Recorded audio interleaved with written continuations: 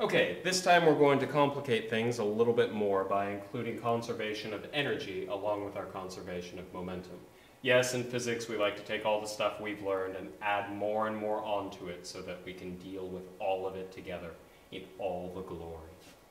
What I have here are two little boxes, and what I've done is I've put a spring in between them, not connected to them, but just squished between them, and I've actually put the blocks where they are squishing that spring by 10 centimeters, also known as 0.1 meters. The blue block is 2 kilograms and the red block is 1 kilogram. The stiffness of the spring, our spring constant, is 1600 newtons per meter. I know that may be difficult to see, I apologize, but it is 1600 newtons per meter. Okay? Well, I'm going to tell you that at the beginning I'm holding them together and I'm going to release them. And I want to find out what their velocities are going to be after they get clear of the spring. We're going to assume that they're on a flat surface that is frictionless, so there isn't anything that's going to take any energy out of the system. And there are no external forces that are really going to be causing a problem with our collision here. In this case, it's something just sliding apart, but that is a type of collision as far as we're concerned. I'm going to tell you that we have no significant external forces, which means that our momentum is conserved. What we start with, we end with on our momentum. And we also have no dissipative forces, so our energy is also going to be conserved. Well, we've got a decent amount of information here. We're starting off with our initial velocity in the red is going to be 0 meters per second. Our initial velocity in the blue is going to be 0 meters per second. Because I'm squishing these guys together, and then I'm going to let them go, and the spring is going to push them out. Okay, so they're going to get velocity from somewhere. Where are they getting it from? Well, they're getting it from the spring. Well, let's apply energy so we don't have to deal with forces, because springs are notoriously difficult with forces, because the force is constantly changing, which makes it very difficult to apply kinematic equations, unless you're an APC, which is still not pleasant. But that's why we have energy. So our total energy that we start off with is all stored in the spring. That's 1/2 k delta x squared. When I plug in my values, that's 1/2 1600 newtons per meter times 0.1 meter squared. I'm going to quickly do this. Our initial potential energy that's stored in the spring comes up to, that should be 8 joules. Okay? So we start off with 8 joules. That energy is then going to be put into, because it's conserved, our kinetic energy of our blocks. So I'll have the kinetic energy of my red block plus my kinetic energy of the blue block at the end there. And all of that energy came from our spring, so we know that this relationship is true. 8 joules equals our kinetic energy of the red plus the kinetic energy of the blue. Well, I want to find these velocities. Unfortunately, while I do know the masses, I do not know the value of the velocities themselves. I know the masses, I don't know the velocities. I've got 2 unknowns and only 1 equation, so I can't solve them. But I did mention that there were no significant external forces. So, if I take that into account, I know that my momentum is also conserved. So my mass times my initial velocity from the red plus my mass times my initial velocity in the blue has to equal the same thing at the end,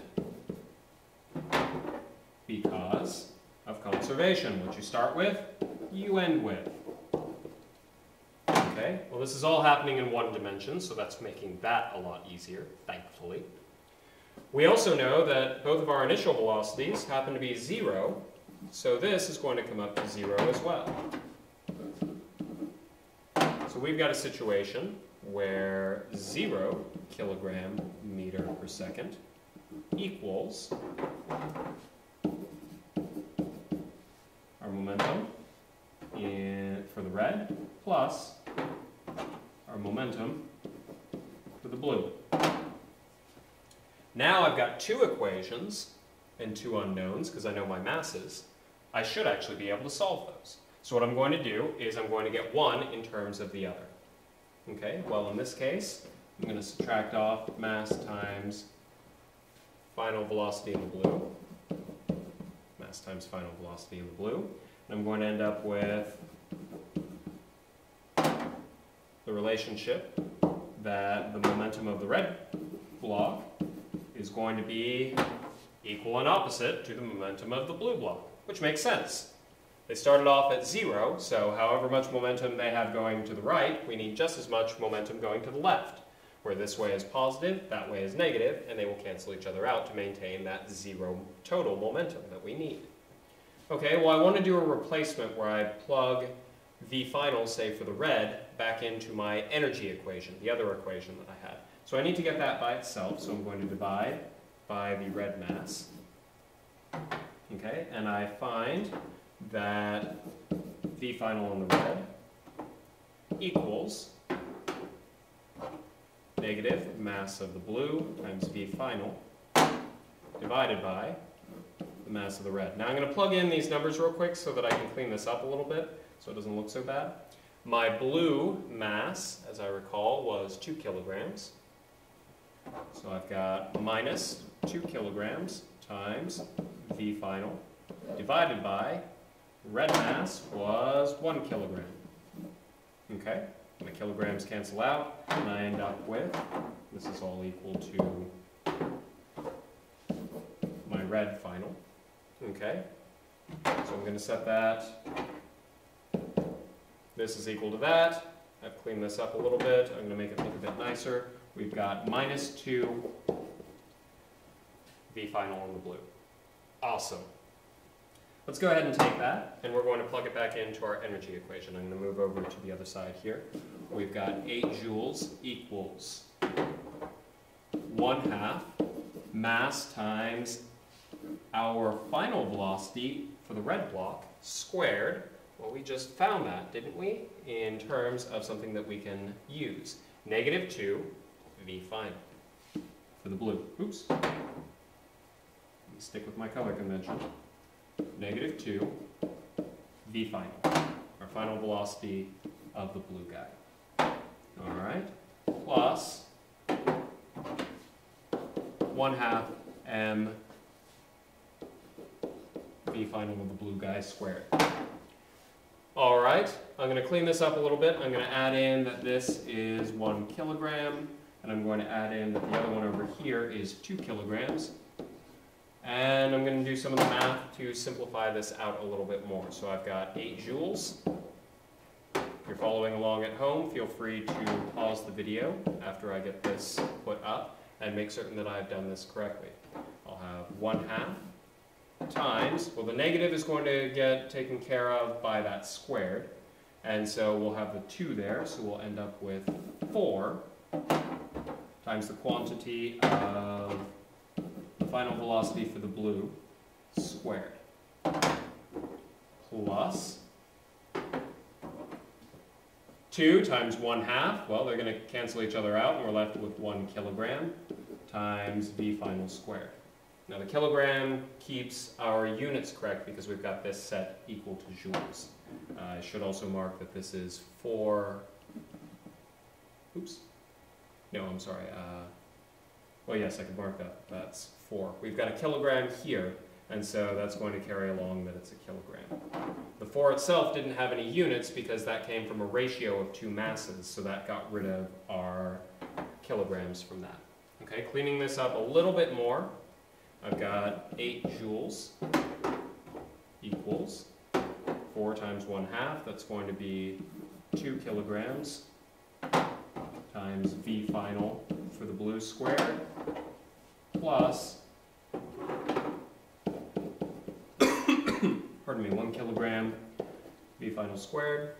So I end up with 8 joules equals 3 kilograms, 2 plus 1, times V final squared. Now I'm going to divide both sides by 3 kilograms so I can get this guy by himself. And I end up with,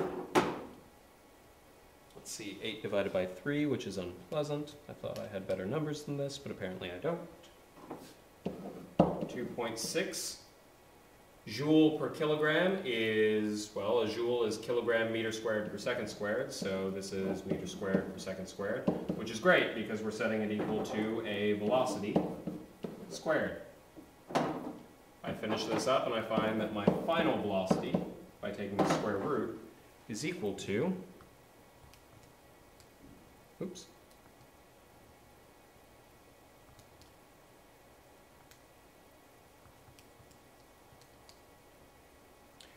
1.63 meters per second.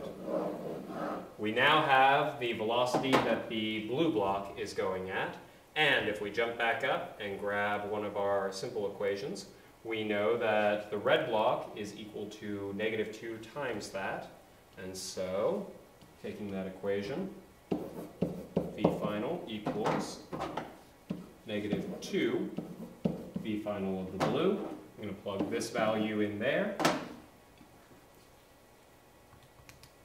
And I find that the red block is moving with a velocity of negative, which means it's moving to the left, which is good. 3.27 meters per second. I now know how fast both of the blocks are going. It can be a pretty long and complicated problem, but this type of problem shows a pretty good mastery of both conservation of energy and conservation of momentum. This is the type of problem that I've seen probably a couple of times show up on some of the sample AP stuff that I have. So, it would be in your best interest to be able to solve this type of problem. It seems complicated, but again, it's just applying the two conservation laws that we know. Conservation of energy, because we have no dissipative forces to remove energy from the system. We find out how much we start with, which is all in the spring. We have the numbers for that, so we can find the energy it has. And then we also apply conservation of momentum because there are no significant external forces. So then we find that what we start with, which in this case, as often is the case, is 0 momentum, is equal to our final momentum. Between these two, we find two equations for the two unknowns that we're looking for. And at that point, it's just a whole lot of sometimes unpleasant math to finally get our end results. But we've got them.